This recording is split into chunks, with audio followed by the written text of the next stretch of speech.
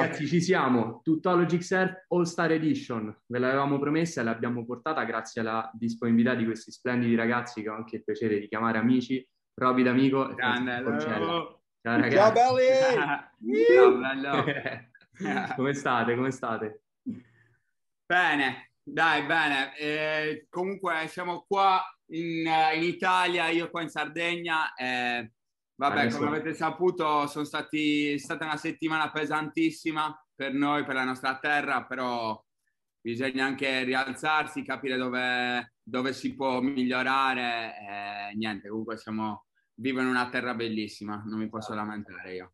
ragazzi, a proposito di questo, infatti, vabbè, più o meno lo sapete tutti, i numeri sono abbastanza, danno un'idea della gravità di quello che è successo. Provincia di Oristano inizia questo incendio il 23 luglio, 20.000 ettari di terra e natura arsi dal fuoco, 1 miliardo di danni stimati.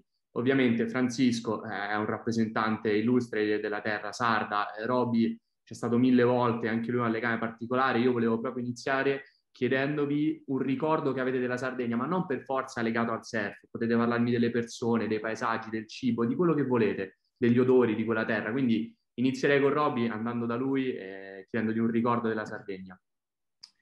Beh, la Sardegna per me è un luogo davvero particolare e speciale, dove non ti viene regalato niente. Cioè, sono persone fantastiche, dove devi pian piano creare il tuo spazio per poi entrare all'interno di una comunità reale, ecco, di persone davvero vere. E alla fine io, essendo proprio qui a due passi, è un po' il nostro escape che ci fa sentire un po' in oceano, ecco.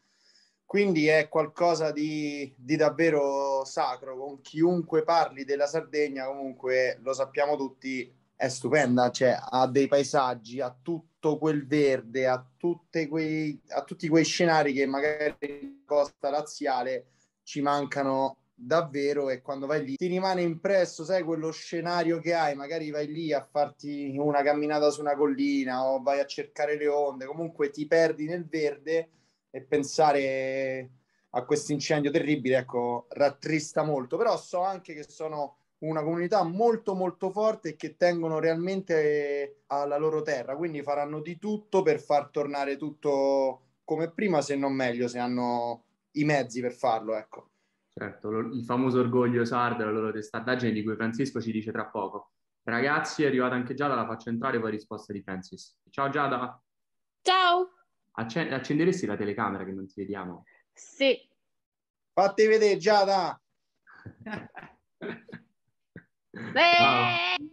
Eccola! Iu! Ma dove sei? Dove sei? In Portogallo? Sì, sono in Portogallo. Eh, Scusatemi, ragazzi, sono in no, ritardo. tranquilla, noi avevamo iniziato, dico per il nostro pubblico, ci ha raggiunti anche Giada Legati, che è stata una delle vostre preferite insieme a Emily, che è in Costa Rica, è arrivata da poco, non riuscirà a raggiungerci. Giada, ti racconto quello che ci siamo detti fino adesso. Stavo chiedendo a Roby e a Francisco, e vorrei che anche tu poi me ne parlassi, perché so che ci sei stata, anche se per poco, ma comunque avrai qualche ricordo della Sardegna, perché forse saprai cosa è successo con gli incendi di questi giorni. E volevo spendere con voi qualche parola rispetto alla Sardegna.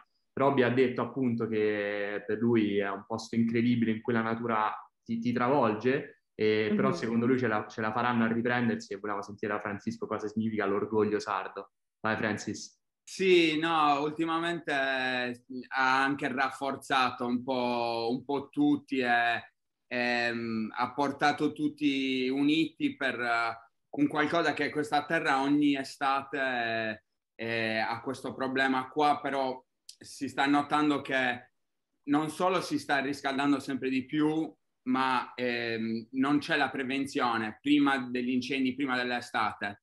E questo è qualcosa che veramente dobbiamo cambiare, migliorare. C'è la tecnologia che magari vede un grande pezzo di terra e vede dove ci sono i primi fuochi e lì si interviene subito. Questo non viene stato fatto dal 2005. Allora adesso c'è bisogno veramente di migliorare questo aspetto qui, perché non possiamo perdere alberi di 2000 anni, cioè millenari, e interi paesi molto belli cioè, che veramente rappresentano la Sardegna bruciati così. Io penso che quando succedono queste cose pesantissime c'è anche un'unione di tutti che veramente chiede un cambiamento perché c'è bisogno di un cambiamento. Sì, hai proposto anche delle soluzioni, in effetti la tecnologia può venire sicuramente in soccorso. Giada, invece raccontami di come tu hai vissuto la Sardegna quando sei stata lì, di cosa ti ricordi di quella terra magica.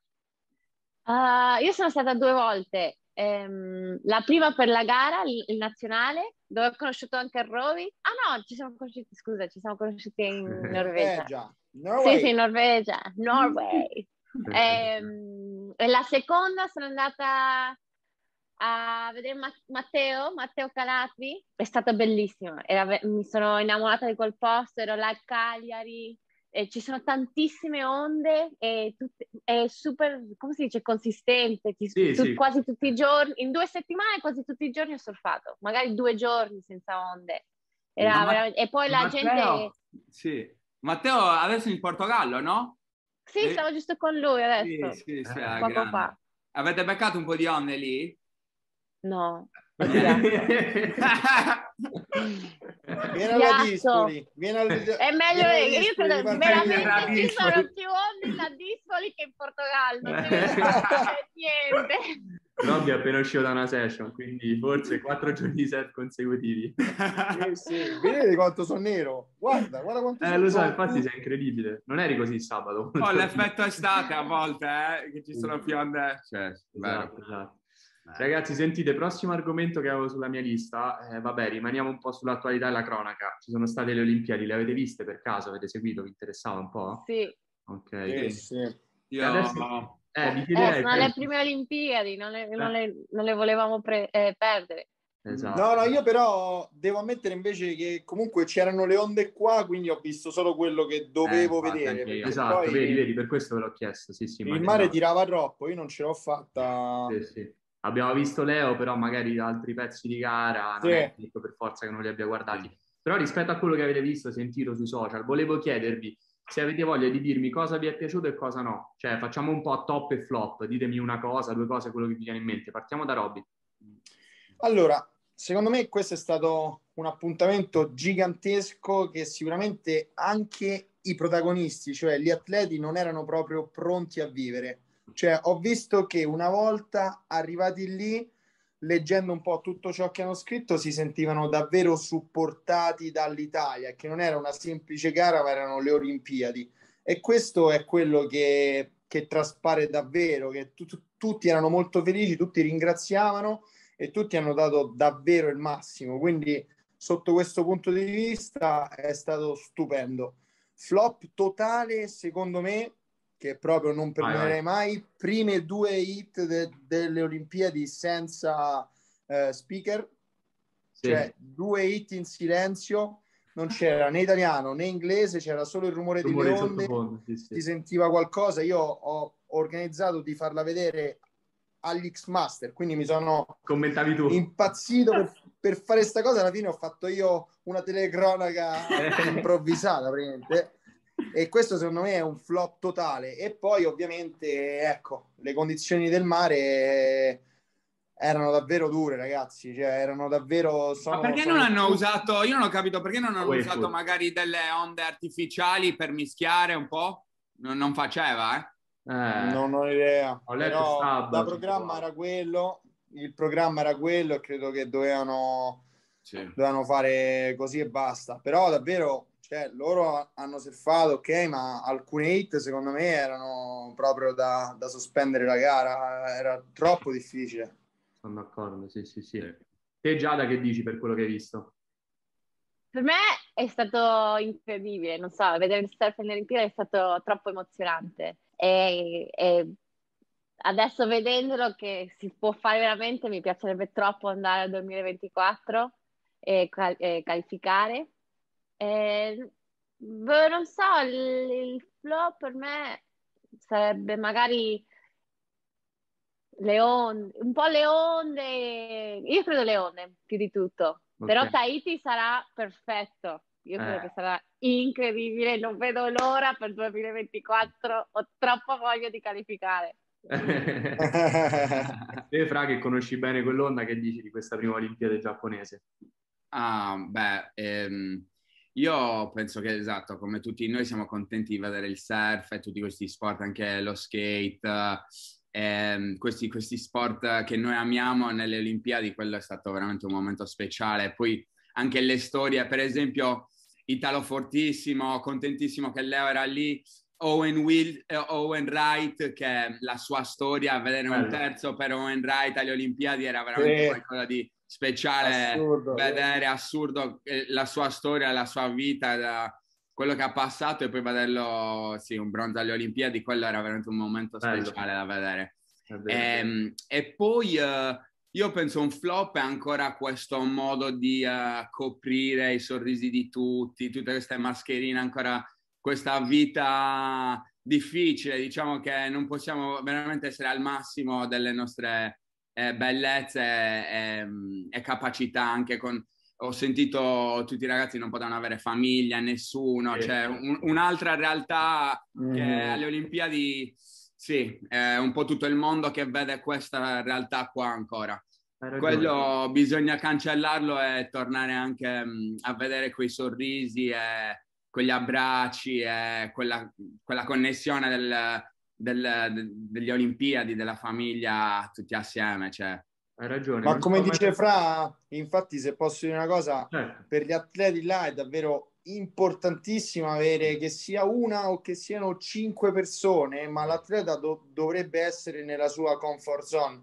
Cioè, perché negli europei di calcio ci stava lo stadio che esplodeva e questi ragazzi non hanno potuto portarsi il loro team per sentirsi bene. Tante cose che non funzionano. Capito, tante cose. Però abbiamo detto un po' la nostra. No, certo. Avete fatto bene. Sì. Io sono d'accordo, anzi avete sollevato punti a cui non avevo pensato, quest'ultima proposta di Francisco, ma per me invece vi dico un flop, perché parlare delle cose positive fa sempre bene, ma non è tanto nel nostro stile, perché cerchiamo un confronto per migliorare. L'organizzazione è stata un po' limitata soprattutto a livello delle qualificazioni, perché sono successi tanti casini, il metodo di qualificazione non funziona, non puoi rappresentare soltanto per paese andando ad eleggere uno ai panamericani, uno agli europei, non va bene. Bisogna trovare un modo, copiando dagli altri sport che hanno più storia, più esperienza, per far andare veramente i migliori. Perché certo il principio di rappresentanza è importante, è bene che provino ad andare più paesi possibile, però mancava gente che doveva esserci in favore di surfisti che poi hanno fatto anche la loro prova e hanno avuto un'opportunità incredibile. Ma io credo che dal punto di vista delle organizzazioni per i prossimi 3 anni ci sia tanto da lavorare in vista di Tahiti. Ma Bonomelli, che cos'è che... la storia Bonomelli bisogna dirla alle Olimpiadi. Sì. Guarda, avremmo dovuto sentirlo ieri e ci parlerò sabato, dico a beneficio dei nostri ascoltatori. Oggi è giovedì 29 luglio e spiegheremo un pochino sabato cosa è successo, sia lato suo che lato federazione, perché ci abbiamo parlato. Quello che ti posso anticipare, poi Roby conosce la vicenda molto bene, perché Roby forse una cosa che possiamo dire è quella che mi hai detto sabato della scelta di Angelo, del suo accompagnatore. Sì, beh, un mese fa Angelo praticamente io ho letto su Stab che Angelo era il primo alternate, quindi prima cosa che faccio chiamo Angelo e dico Angelo complimenti cacchio, cioè hai raggiunto comunque un obiettivo enorme, tu certo. fai di tutto per essere lì, cioè fai di tutto per essere lì. Poi questa è una questione molto delicata e per rispetto di Angelo non posso dire no, giusto. non posso dare il mio punto di vista perché è davvero molto molto molto delicato, però posso dirvi che per me è stata abbiamo perso un tricolore alle Olimpiadi, abbiamo perso un ragazzo che ha una famiglia e che aveva bisogno di questo momento, non era lì a rappresentarci. E per me bastano queste parole per dire che è davvero molto, molto grave. Esatto, infatti volevo ricordare quello perché Angelo è fortissimo e sì, sono contento per lui, per la sua famiglia, quello che ha e quello che rappresenta e sì, cioè, voglio vedere anche Angelo là, se è possibile sicuramente. Ci sono stati dei problemi con i rigidissimi protocolli del Giappone imposti per i giochi, Francis, quello che dicevi tu rispetto alle mascherine e agli accompagnatori è vero, Il Giappone ha messo delle regole strettissime perché sono un po' la Svizzera dell'Asia, quindi non si è fatto in tempo. Poi spiegheremo come e perché, se ci sono state delle negligenze, ma questo magari lo facciamo con Angelo. Invece con voi, dopo aver parlato un po' delle Olimpiadi, volevo fare un gioco, perché a me piace fare i giochi soprattutto quando siete tanti, perché bene o male, anzi in realtà siete stati tutti già qui e il nostro pubblico ha imparato a conoscervi. Abbiamo parlato di surf tanto e di come siete anche come persone. E adesso vorrei fare con voi questo gioco del sé. E partiamo, mi connetto alle Olimpiadi, visto che abbiamo guardato tanti diversi sport, e vi chiedo, se poteste scegliere di avere successo in uno sport diverso dal surf, che sport scegliereste? Vai Roby, stesso giro. Delle Olimpiadi? Sì. Ah, porca miseria, subito così? Skate. Skate? In street skating, non in rampa. Ok. Sì, abbiamo visto dei trick pazzeschi in street skating alle Olimpiadi, che bomba. Ma quelle ragazzette... Io forse tuffi. È una cosa che hai, eh? Bello! Sì, bello, vero, più alti, sì. Adrenalina, figo. Precisione, oltre che sì. precisione, entrare in acqua senza fare schizzo. Penso che io sceglierei quello. Ok. Te Giada invece? Ginnastica artistica. Ginnastica artistica. Sì. Secondo me sono scelte molto coerenti con il vostro modo di essere, il vostro background. Infatti per me l'obiettivo... E il tuo Leo? Esatto. Io ragazzi vi direi la pallanuoto perché la gioco ancora, perché 2 ragazzi che sono nel Sette Bello sono stati per un periodo i miei compagni. È vero, Sette Bello! Sono stati i miei compagni di squadra per un periodo. Fortissimi, grandi.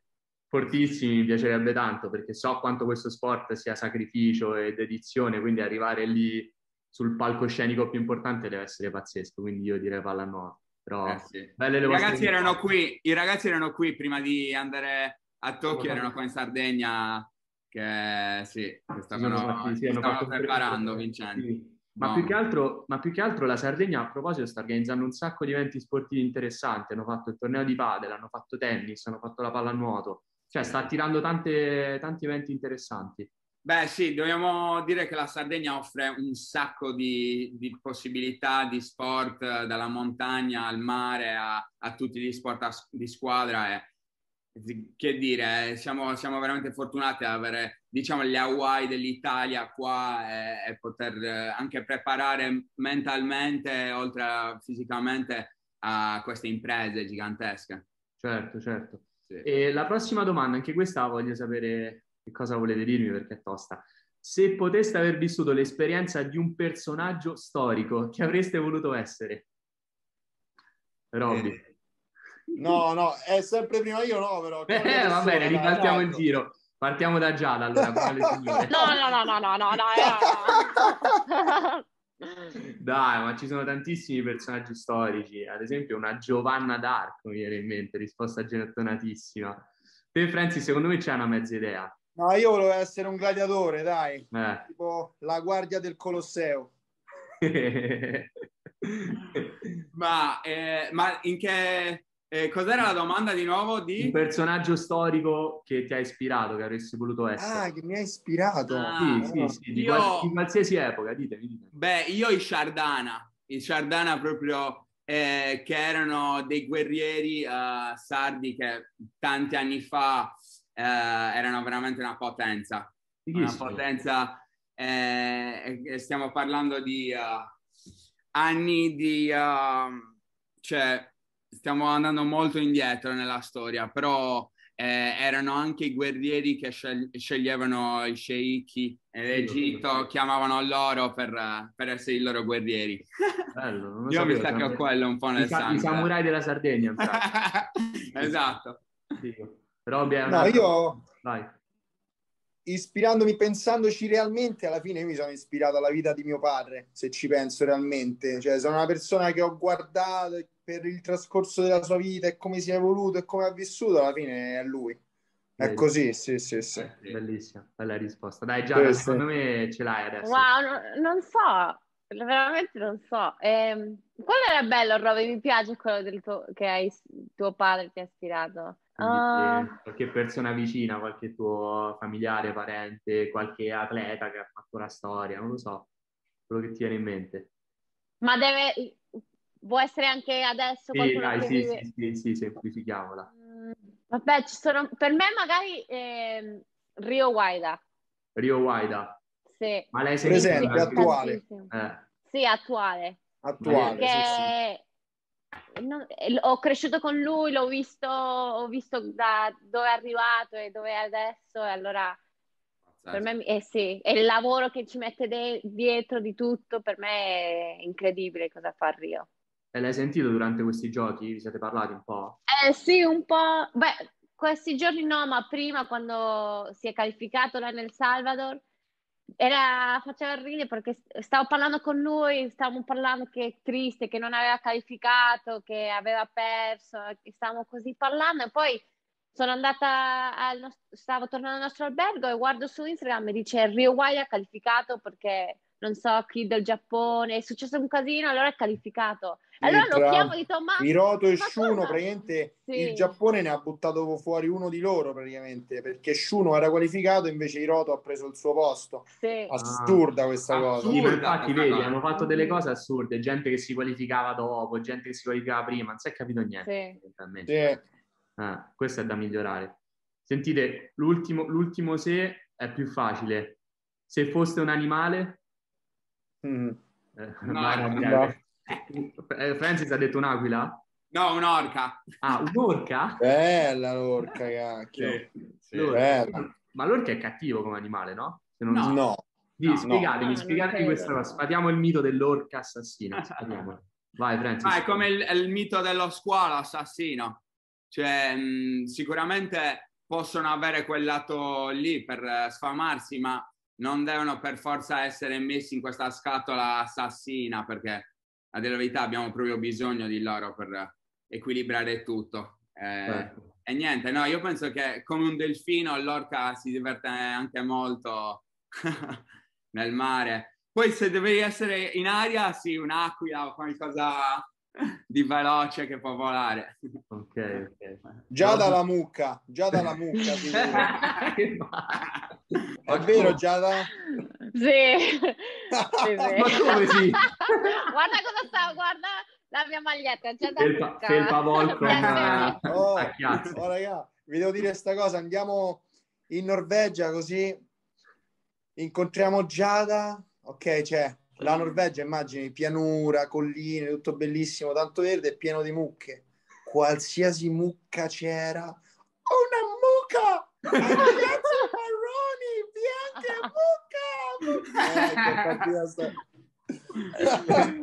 No, dai, scherzo. O se no, Diccelo, Giada. un bradipo. Un bradipo. Perché Ramon dice che revo come un bradipo. Ecco. Sì, ti emanano tranquillità, relax. Sì. Benessere, il bradipo è proprio Tranquillo, benessere. stare Ma ti là ricordi quanto puzza sull'albero. il bradipo, Giada? Io non lo sentivo, non Ma sentivo Ah, l'odore. è vero, stavamo tutti male, cacchio. Ecco, no, io invece se pensassi all'animale, cacchio, voglio essere il re della giungla, mi piacerebbe essere il leone. Ok, ci sta. Sì, mi piacerebbe Giustificato, tantissimo. giustificatissimo. Mi affascina No. troppo, è troppo elegante, troppo padrone. Sì, è vero, è vero. Quasi come se non si sforzasse, nasce così e ce l'ha, è suo. A Sì. lui, la natura ha deciso che debba essere lui. Sì. Sentite, ultima domanda personale, questa è un po' più intima, vediamo cosa avete voglia di raccontarmi. Una paura che vi contraddistingue, se avete poi paura di qualcosa. Quando pensate a una vostra paura che può essere superficiale o più profonda, che vi viene in mente? Vai Francis, cambiamo un po' il giro. Io penso alla libertà, Ok, quella è quella che mi fa esplorare, mi fa stare bene. Se iniziano a togliere quella, sì, quella è la mia paura più grande. Non dobbiamo lasciare che succeda, sì, la libertà di poter fare quello che vuoi. Cioè, rispettando ovviamente la natura e rispettando tutti, però sì, la libertà. Quella. certo. E secondo me non è una risposta a caso e fai anche allusione agli ultimi quasi 2 anni in cui l'hanno messa un po' a repentaglio la nostra libertà per vari motivi, ovviamente. Non sto ad esprimermi su questo, però...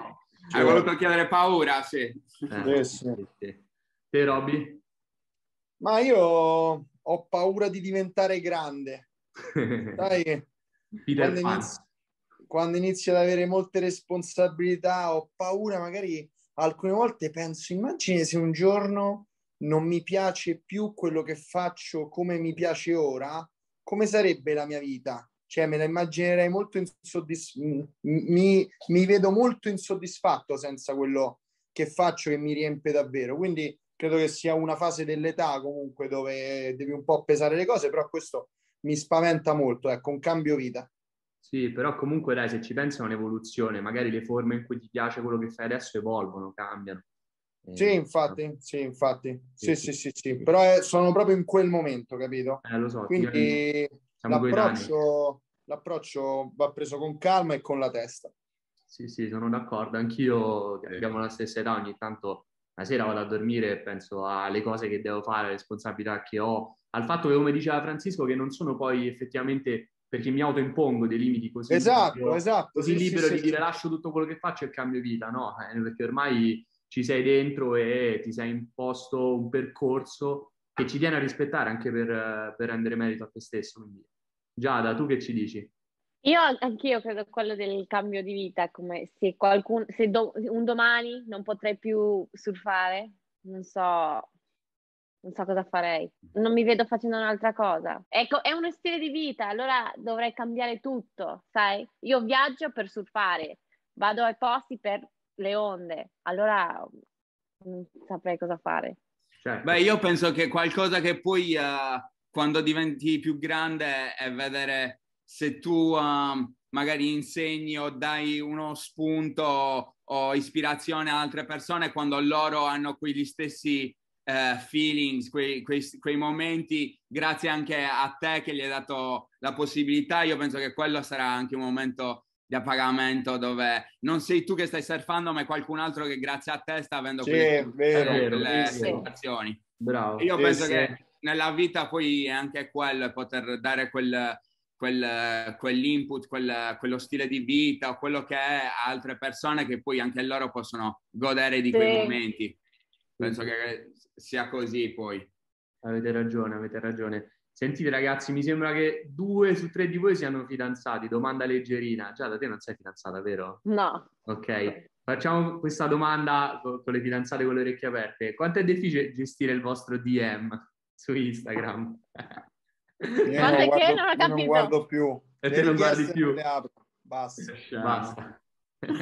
Dai, quella pass con quella domanda. Metti il beep, ti oscuri. Giada, dicevo, quanto è difficile gestire il vostro direct message su Instagram? Che vi scriveranno per fare complimenti, apprezzamenti, eh? Ridi, l'unica ragazza del gruppo. Un po'. No, Dai. poi, ma con Giada sono terribili, sono molto peggio che su di noi comunque. Giada mi ha fatto vedere, io mi sono addirittura arrabbiato, quasi dico, mamma mia, che schifo che fanno gli uomini con loro, comunque sono proprio terribili, ecco, sì. A me non... mi sono arrivate dei messaggi pesanti a volte. Pesanti. Sì. Io li ho letti, non ci volevo credere. Pesanti Ma te Giada come interpreti questa? Te ne freghi oppure ti dà fastidio? Cioè... Se è veramente intenso li blocco, a me direttamente, se no li... Ok, però non impatta sul tuo modo di vedere le cose o ti dici cavolo questo mi ha scritto questa cosa pesantissima, mi ha rovinato la giornata, no? A volte dipende di cos'è. Quando mi arrivano i messaggi così del mio, non so come spiegarlo bene, ma per esempio più una pandemia che l'altro, che arrivano messaggi così come te non sei italiana, te non sei... Addirittura? Sì, i messaggi così mi impattano tantissimo, Ti credo. veramente ci penso tanto e mi fa tanto fastidio, è veramente tristezza, mi dà tanta tristezza che c'è gente che pensa un po' così. Ma gli altri tipi di messaggi non li guardo troppo. Ma sono profili fake secondo te o è gente con una faccia, cioè persone reali? Tanti, a volte fake, a volte sono profili reali. Dipende, Ho capito. No, dipende scusate il per messaggio. questa domanda, ma quando hai tanti follower succedono, cioè io vedo ad esempio col profilo del podcast, per adesso nessuno c'è in Italia ancora, che abbiamo 1100 follower, una roba del genere, e ogni volta che pubblichiamo qualcosa tendenzialmente scrive qualcuno e sono 1000. Pensa quando sono 30.000, 100.000, 50.000. No, E... sai Sì. cosa? Sai cosa? Dimmi. È un qualcosa di davvero terribile, che io credo che sia davvero terribile, che comunque, che succede? Una persona meno come me, io sto parlando per il mio punto di vista, se una persona interagisce comunque con me per chiedermi qualcosa che gli possa essere utile, io sono felicissimo di aiutare quella persona, maschio o femmina che sia, però ad un certo punto praticamente le domande diventano davvero molte e giornalmente ce ne sono sempre di più e anche sempre sulla stessa cosa. Quindi stare comunque a rispondere solamente a tutti i favori che le persone ti chiedono, anche un semplice ripost, un consiglio sulle tavole, un consiglio su un viaggio, un consiglio sulla paraffina, ok? Accumulando tutte queste domande, se ci dovessimo mettere a rispondere realmente tutti i giorni a tutti questi direct, dovessi starci almeno non sto scherzando, un paio d'ore per accontentare tutti. Quindi alla fine cerchi di, cioè questo è un consiglio anche che ti sto dando, cerchi in base alle domande che loro ti fanno, poi tiri fuori magari dei post o delle stories dove dai una risposta un po' generica e cerchi di accontentare tutti, altrimenti diventa proprio un lavoro e duro, diventa un lavoro Ma e duro. scusa, Robby, secondo te se tu avessi il tempo di interagire con loro e la voglia, con tutti, dal primo all'ultimo, secondo te ne avresti vantaggi in termini di popolarità e spendibilità sul mercato? Sì, assolutamente sì, perché comunque io magari non lo faccio per come sono fatto io, però se dovessi andare a chiedere un qualcosa a un personaggio che è di un mondo diverso dal mio, ecco, magari parlo della pesca e chiedo un consiglio ad un pescatore davvero forte e lui interagisce con me, io comunque automaticamente mi lego a quella persona perché so che mi ha dedicato del tempo. Ok. Però non posso nemmeno dire oh, quello stronzo non mi ha risposto, lo capisco in caso non mi risponda, ecco. Certo, certo, ho capito. Va bene, ragazzi, Alla io... fine cerchiamo di stare, bisogna sempre trovare l'equilibrio su tutto, cerchiamo di stare un pochettino più attaccati alla natura che ai telefonini, perché ci Bravo. perdiamo a volte proprio da Sì, zombie. È vero, è Allora, vero. quella è la cosa che più Hai di tutto è ragione. importante alla Oggi fine. Francis ha livelli di saggezza mai visti prima, incredibile. Hai detto una cosa fondamentale. Io penso che ora che vado in vacanza il telefono lo butto, faccio digital detox perché da quando ho iniziato questo Bravo, podcast... vai, Digital Detox. Abbiamo fatto Plastic Free July, stavo cercando di sempre essere senza plastica, è difficilissimo, però si può fare. Allora, adesso bisogna mettere in gioco tutte le nostre vite che sono molto facili, molto comode, bisogna selezionare quello che si fa, non è facile in questo mondo. Grande, grande Francis. Va bene. Ragazzi, è stato un piacere, mi sono quasi dimenticato che stavamo registrando. Chiacchierata tra amici, vi ringrazio tantissimo e ci sentiamo presto, sempre a Tuttologic All-Star Podcast. Ciao Ciao, Io belli. alla ciao. pesca, Ciao io alla Ruby, ciao pesca. Giada. Ciao raga, è stato un piacere. Ciao! Ciao Ciao belli. Giadina, ciao Leo, Ciao. ciao Ciao Fra, un abbraccio. Roby!